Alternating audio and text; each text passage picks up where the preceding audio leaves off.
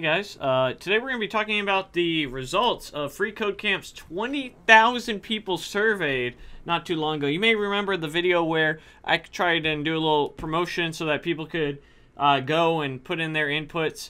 But I love this sort of stuff because it really, I think what people find out is that you'll read through here and you'll see that your goals, what it is you're trying to do, a lot of people are in the same rut. A lot of people are in the same area going through it, and you're not alone. In this case, we have 20,000 people, thanks to Quincy, who posted the results of their data. So let's go ahead and go through it. So you can get a quick summary. It was over 20,000 students. The prereq was that you've been coding for 5 years or less, right? So you get a little bit of a goal of goals. What's everybody trying to do? Some people just want to work for a company. That's fine. Some people want to start your own company. Some people want to freelance. Some people want to work for a startup, a multinational corporation. So some people want to work for the biggest companies, whether that's for money or other reasons. But you can see that it's kind of split all around. Everyone's kind of learning code for their own reason. In this case, most people are trying to be web developers. Full stack, front end, back end. No big surprise here that as we're going, but that's not it. Quality assurance engineer, that's QA. A lot of people don't know about QA or product manager, and I've talked about this a little bit in the past. That hey, there's not only front end, back end, and full stack. There's other positions that you may be better suited for. Game developer, data scientist, user experience designer, information security, DevOps. So there's a lot of different roles, and I hope you learn about those if maybe web development's not for you, but you still want to work as in sort of the same, in basically one of the strongest industries you can get into at the end of the day. So of the 9,000 people who answered this question, how many who's applying for jobs in the next 12 months? Apparently 17% immediately. So people are actively, who are using Free Code Camp and other resources as well, are actively applying. And let's see, 28%. So within the next 6 months, people plan on applying, which is pretty reasonable, right? I think you can learn a lot in 6 months. 50% of them want to work remote. Want to work in an office as opposed to working remotely, down for 50. So this doesn't surprise me. I think more and more you're going to get a younger generation that is, they understand that, hey, I can work at home at a computer, and they're going to be more enticed to work from home or have no preference at the very least, where, hey, it'd be great if I worked remote, but I still want that paycheck in the office. So not too much. This I like to see this. This was probably one of my more favorite things about the survey, is that 77% of people are willing to relocate for a job. So what does this tell you? Well, one, that people are willing to step outside their comfort zone and move, and the 23% who are saying no might be doing themselves a disservice, because you're not only competing with the developers in your area, you're competing with the developers trying to move into your area, so are applying elsewhere. I'm a great example of this. I'm part of that 77%, where I was in California, now I'm in Florida. And so those Tampa developers are competing with me all the way from Los Angeles, right? So it also opens you up to a lot more positions, but that's pretty cool. So no surprise that Free Code Camp's the #1 learning resource. Stack Overflow, W3 Schools, Codecademy, MDN, all these are sort of the great resources. Udemy, CSS Tricks is a great site as well if you're bad with CSS like I am. Udacity, I feel like Udacity, Coursera, Udemy, we could probably have thrown them all into one. Treehouse is another one at 13%. The Odin project's not too surprising, considering that I believe that is a Ruby on Rails only. Code Wars 10%, good for them. A lot of people like Code Wars. So this one was kind of sad that less than half have attended in-person coding related events. So of the 20,000, only about 40, what does that come down to? 9,700. What does that? Let's not do math, right? Math is hard, boys. I just got off work, all right? So if anybody's judging me right now, I know someone's judging me watching this video. My brain is jelly. I just got off work. Cut me some slack. But what's cool about this is you can see where people are going. I've always said meetups are great, hackathons, free code camp study groups. I've gone to a couple of these in the past, and you get a wide range of people. Sometimes you get a senior dev. Most are on the junior end of side, working through free code camp and trying to learn and get help. I like to go to them because I particularly like teaching. I like solving, like helping people solve through issues I already understand, and until they kind of get it. I enjoy that, so I like going to these things because a lot of times I'll get some help, but most of the time I'm usually helping because it's a younger or earlier on in your career you're getting started, I guess is what I'm trying to say. I don't listen to podcasts, but apparently a good 37% of people do, and other is the largest one, so I think it goes all over the place. Code Newbie is the largest one. I don't know any of these, but it doesn't really surprise me that a younger... I feel like podcasts are for more of the senior developer type than anything else. When you know, maybe you got that long commute and you're trying to just better yourself. A lot of senior developers I do know do listen to these things, though. So that, I mean, that could be bias on my end, but I feel like maybe as a junior developer, some of the concepts they're talking about might be a little too advanced, or even as someone who's just learning code might be a little too advanced. So YouTube, this is the section I like. So YouTube's my 00 resource when learning a new framework or library. So I'm glad to see that 15,000 out of the 20,100 or 14.5 thousand of the 20K decided to take advantage of that, and I hope that the other 5,000 start as well. But 3 out of 4 use YouTube. 46% free code camp. MIT open courseware is cool. Google developers. The new Boston, surprise, surprise, right? Learn Code Academy. I was surprised how many people use Learn Code Academy. I will say that. DevTix, Derek Bonas is one of my favorites that I highly recommend him. People ask me all the time who I watched on YouTube.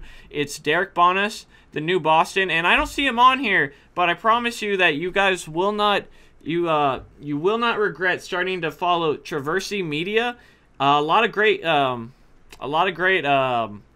coming out his way on a frequent basis.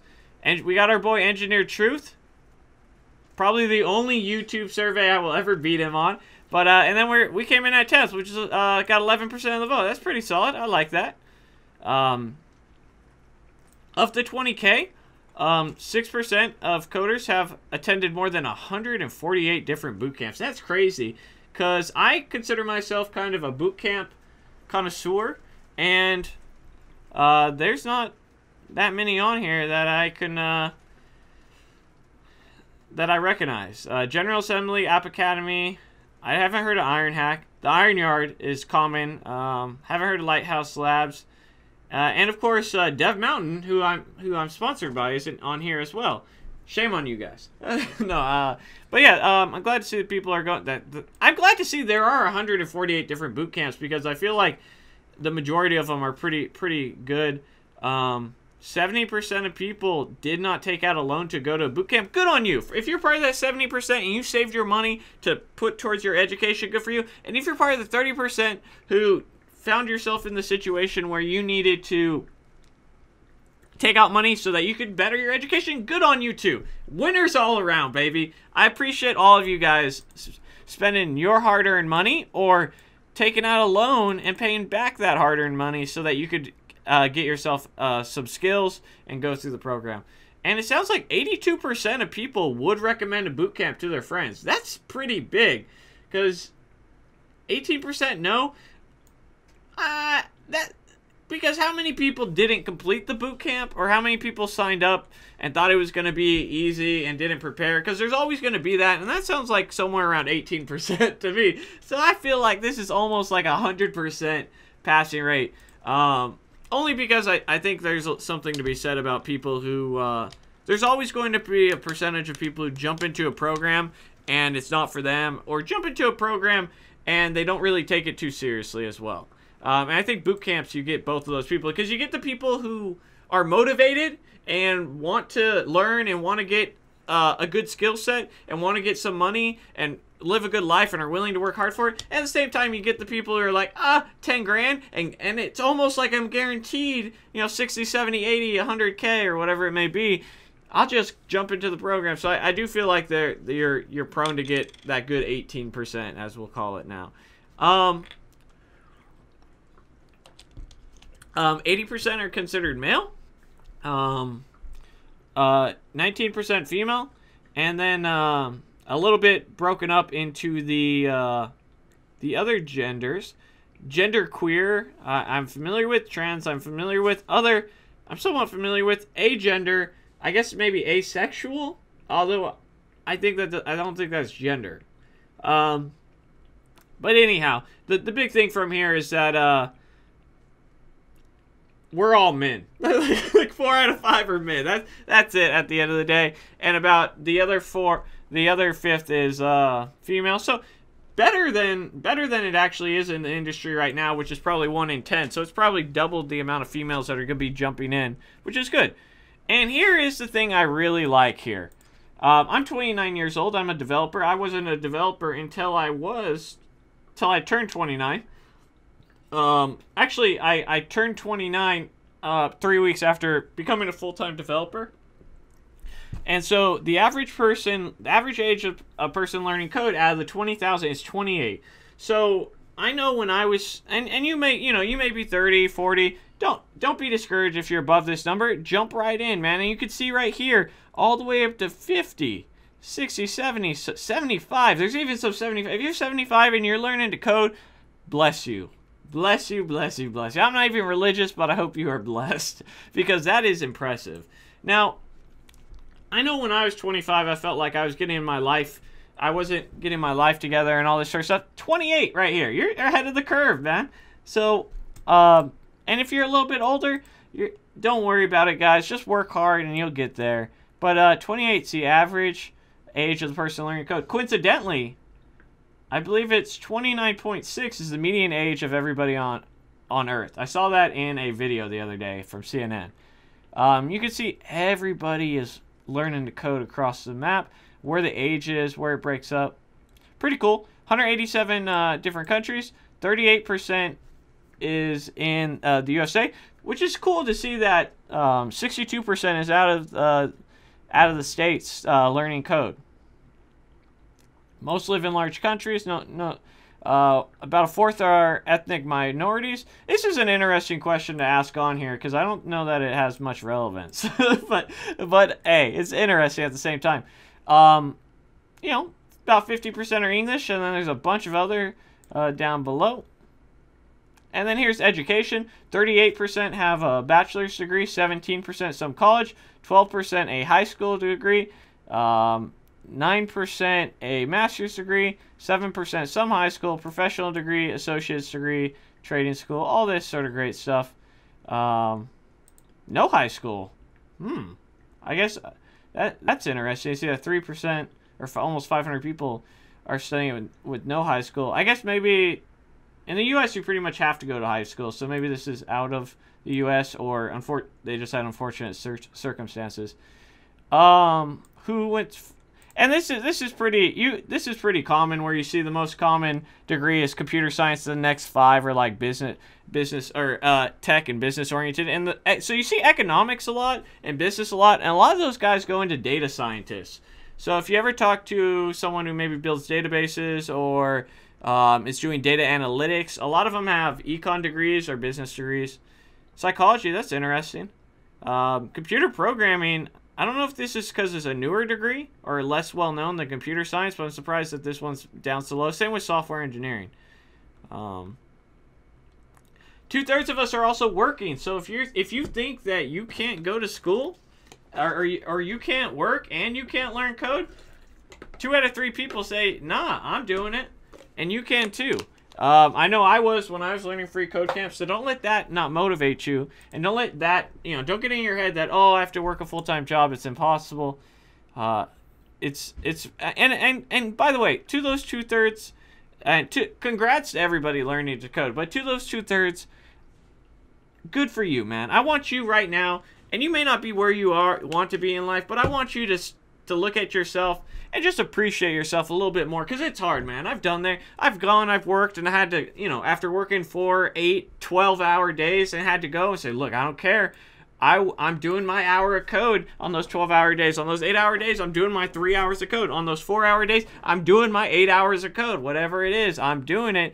And, you know, it's hard. You got to grind it out. And good for you guys. I hope you guys appreciate that you grinding it out. You'll get there, man. Half of us are working in a software field. This is it's pretty impressive, which is my case. I was working at a software company as a technology trainer, doing videos and getting requirements and doing technical documentation occasion, a little bit of UI UX in terms of wireframing and user flow. So I fall into this category. So I guess I'm not that unique. Is what I'm trying to say. 38% of people travel at least 1 hour to and from work. That fucking sucks, man. That sucks. Spend at least 1 hour traveling to and from. That's fucked up, man. I think this is another reason why so many people want to be a developer. In terms of a remote developer, anyhow. 2 out of 3 new coders are single. That's interesting. 8% of coders have served in their country's military. This doesn't surprise me. But maybe it's because I work at a company with a military background. So, 15% have children. This is surprising. I always assume many people have more children than just, like, I felt like I'm in the minority of not having children, but maybe I'm wrong. 44% consider themselves underemployed. That's why a lot of you guys are trying to better yourself so not to be there. 23 have student loan debt. That sucks. And a home mortgage. All right. 15%. This is the real travesty. 15% of people don't have high-speed internet at home. That's unfortunate.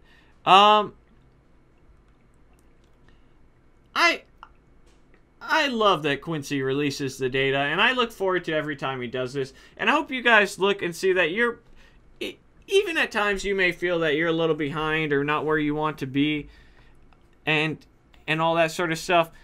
Just appreciate that you're in the grind and you're going there. And if you like Quincy's articles, as I do, make sure you follow him and get an email, or go to medium.freecodecamp.com. I enjoy all this stuff, man, and I hope you guys stay motivated. It's hard learning how to code, guys. I won't lie to you, but it takes grind, it takes devotion, and it takes feeling good while you're doing it, and you're not getting paid to do it yet, right? It's just a hobby until you get paid, but you'll get there.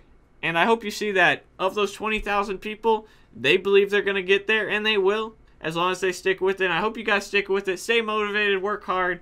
Don't forget to join our Facebook group, Code Tech and Caffeine. And if you like this video, like, share, subscribe. I'll see you guys in the next video. Bye. Hey guys, thanks for watching the video. If you're interested in coding bootcamp, check out devmountain.com, where housing is included in your price of tuition. And don't forget to like, comment, subscribe, and share, and support me on Patreon. I'll see you guys in the next video. Thanks for watching.